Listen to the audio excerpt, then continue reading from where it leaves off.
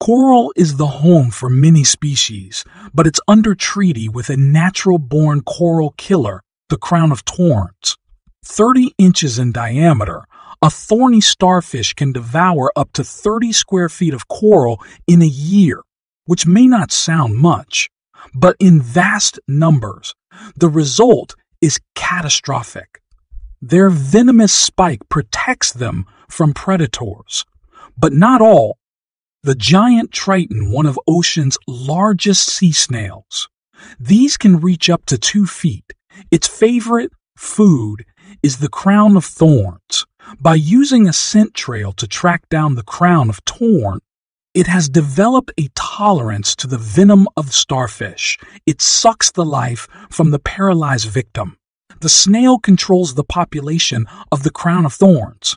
Who do you think can control this giant snail?